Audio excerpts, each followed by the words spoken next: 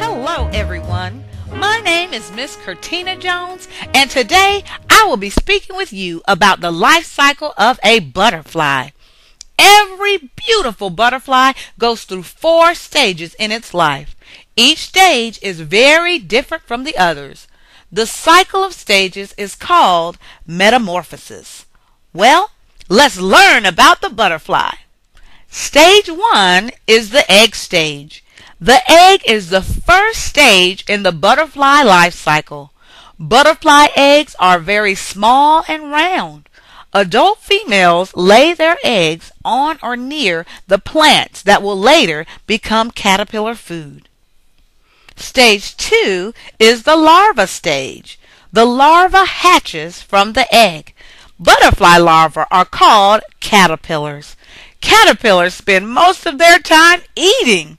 Once they hatch, they eat their egg first. Butterflies do all of their growing when they're caterpillars, and food gives them the energy and bodybuilding materials they need. Caterpillars grow at a very fast pace, and their exoskeleton, better known as their skin, can't stretch or grow. So the caterpillar sheds its skin or molts several times as it grows. Stage 3 is the pupa stage. When a caterpillar has finished growing, it's time to form a pupa by molting. This is a very sensitive process. The caterpillar's exoskeleton is moved to the tip of the pupa and must be shaken off.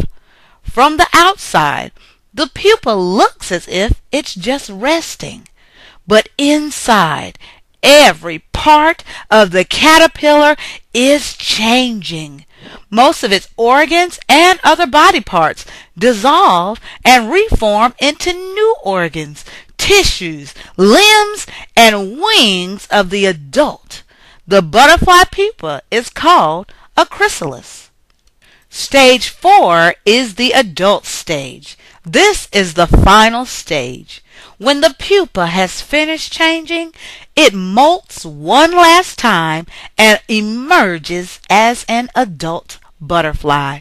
The adult emerges with its wings folded up against its body.